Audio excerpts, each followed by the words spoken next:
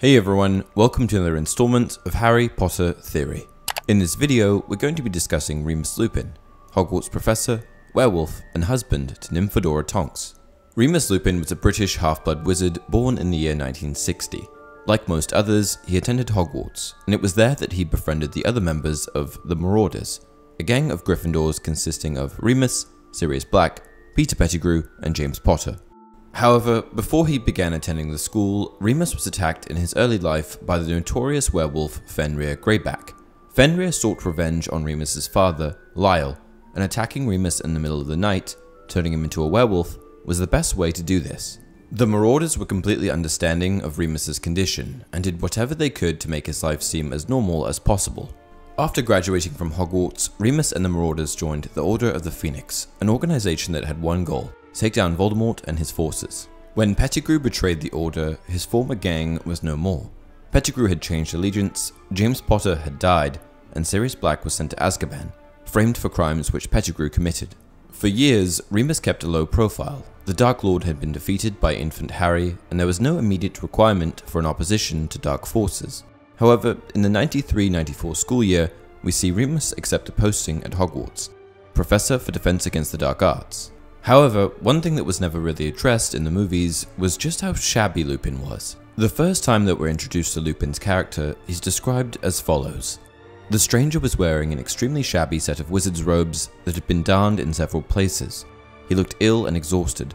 Though quite young, his light brown hair was flecked with grey. "It's on his case," she replied, pointing at the luggage rack over the man's head, where there was a small, battered case held together with a large quantity of neatly knotted string.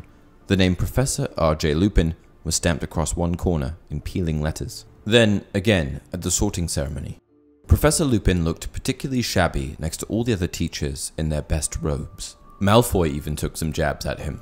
"Look at the state of his robes," Malfoy would say in a loud whisper as Professor Lupin passed. "He dresses like our old house elf." So, why did Remus have such a derelict appearance? Was he poor, or did he just not care? As a professor to Harry, he's always really generous, giving him chocolate frogs, buying him butterbeer, etc. So surely he must have some money, right? Why wouldn't he just buy a new set of robes? The truth is, Remus was really poor, and he only started to make a bit of money when he got his job at Hogwarts. The only way that Remus was able to afford to buy things for Harry was because of his new posting. Before that, there's no way that he could have possibly spent anything on Harry. When he finally started working at Hogwarts, he spent what he could on Harry so that he could spoil the son of his former best friend. But he still wasn't rich. After Harry sees Lupin on the train, his next encounter with him suggests that Lupin had eaten properly for the first time in a while. Lupin smiled vaguely and placed his tatty old briefcase on the teacher's desk. He was as shabby as ever, but looked healthier than he had on the train, as though he had had a few square meals. In The Half-Blood Prince, we see Remus discussing his financial situation with Tonks. "And I've told you a million times," said Lupin, refusing to meet her eyes, staring at the floor, "that I'm too old for you, too poor, too dangerous." And in the Order of the Phoenix, it's revealed that it's extremely difficult to find work when you're a werewolf. "I know she's a nasty piece of work though. You should hear Remus talk about her." Does he know her? No, but she drafted a bit of anti-werewolf legislation 2 years ago that makes it almost impossible for him to get a job.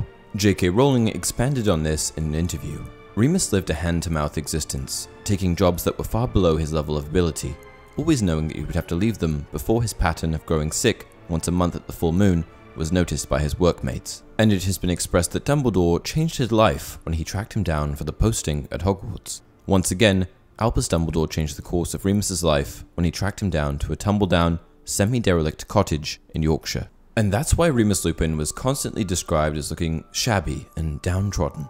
He was poor, and as a werewolf, it was exceedingly difficult for him to find consistent work.